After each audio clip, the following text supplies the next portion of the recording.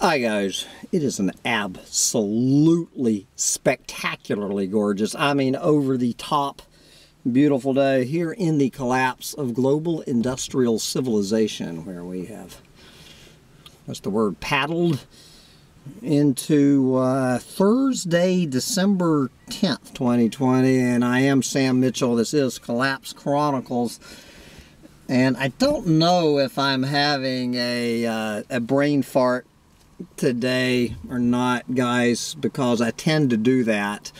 I was actually starting to do this hopium dose of the day from BBC about how we were solving the extinction crisis.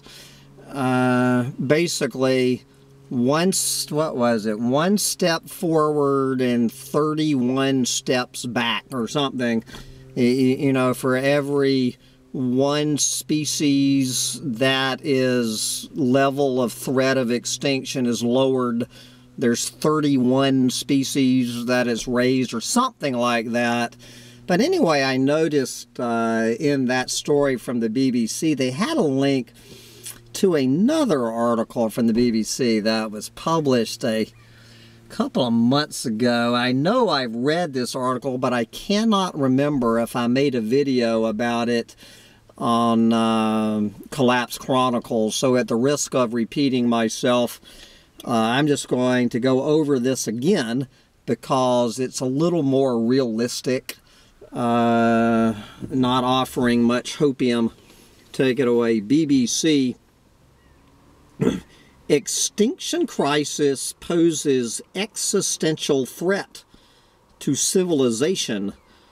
I would say civilization crisis poses existential threat to every earthling on the planet. But anyway, let's hear what they have to say, or had to say, from the BBC. I'm sure every word of this is more true today than it was when it was written a few months ago. Human impacts on the places on Earth with the most richness of life have brought hundreds of wild animals to the brink of extinction. The likes of logging and poaching have pushed 500 mammals, birds, reptiles, and amphibians to the point where they are hanging by a thread, research shows. This is yet more evidence that the world is undergoing a sixth mass extinction. Scientists argue, I would put the word scientists agree. Species are disappearing at more than 100 times the natural rate, they say.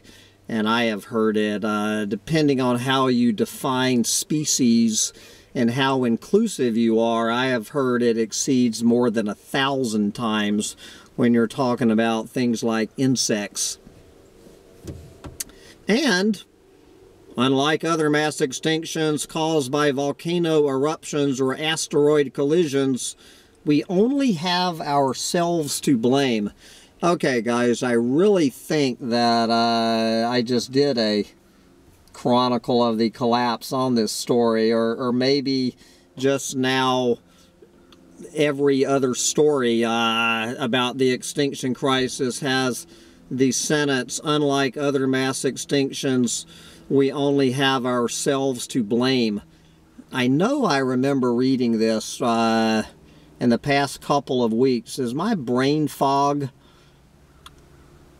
gotten that bad? Anyway, I'm going to plow ahead because I really want to interview this guy. If I start interviewing again, Ben, make a note of this. Professor Geraldo Ceballos of the National University of Mexico in Mexico City said regional ecosystems, I would say global ecosystems, are facing collapse. This is what Geraldo has to say about the situation. Quote, "We have entered the sixth mass extinction.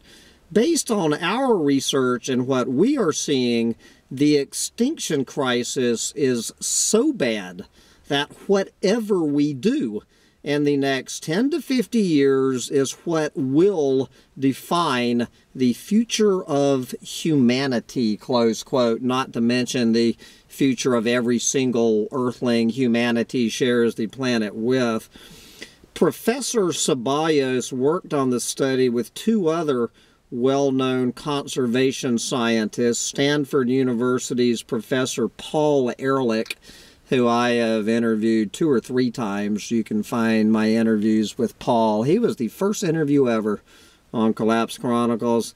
And Dr. Peter Raven of the Missouri Botanical Garden in St. Louis.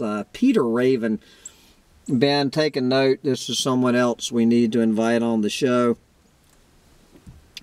Using data from the International Union for the Conservation of Nature, better known as IUCN's Red List of threatened species, they identified at least 515 species that are now on the brink of extinction, defined as with fewer than 1,000 individuals left. So, again, and this is talking mammals, birds, reptiles, and amphibians. They have found at least 515 with less than 1,000 individual animals left.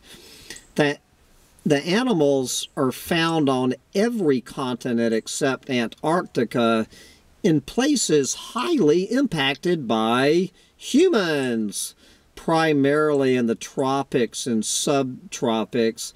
They include the golden lion tamarin, the Ethiopian wolf, the Javan rhinoceros, the Spanish imperial eagle, the yellow-eared parrot, the gharial crocodile, and the green poison frog. The scientists describe the extinction crisis as an existential threat to our civilization, along with climate change and pollution, to which the sixth mass extinction is tied. And they say they have a, quote, moral imperative to draw attention to the loss of biodiversity, which they say is still rather ignored by most people. The research, you can find the research published in the journal Proceedings of the National Academy of Sciences. I think they have a pretty hefty paywall on that site, but anyway, that's where you can find the full study. Commenting on the study, Professor Diana Fisher of the University of Queensland in Australia said the study deserves attention because so many people do not realize how much of the world's wildlife faces impending extinction. Quote, I agree with the authors that this extinction crisis needs to be elevated to an emergency equal to climate change, close quote. Professor Charles Johnson of the University of Tasmania said the current rate of extinction of species is higher than at any time since 66 million years ago, when the collision of a space rock with the Earth killed off the dinosaurs and many other species. Quote, threats to species in today's world, things like habitat destruction and climate change, are growing rapidly, close quote, adding that the 515 species down to 1,000 or fewer individuals are likely to be gone very soon. And Professor Juan Ritchie of Deakin University in Australia said that the study, quote, is yet more dire confirmation that we, meaning humans, are destroying life at a horrific pace and scale. Close quote. So, don't find much hopium in that story.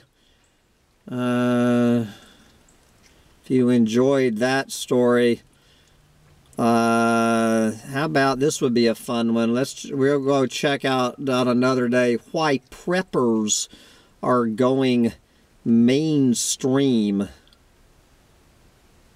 Yep. We haven't had a show on preppers in a while.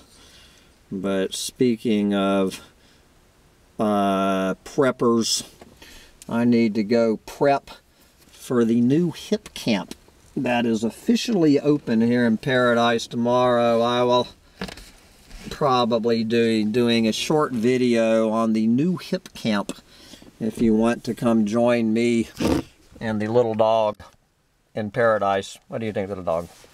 You say you want to be joined in Paradise? You can come see us down here in Paradise and we can go canoeing while we still can. Bye, guys.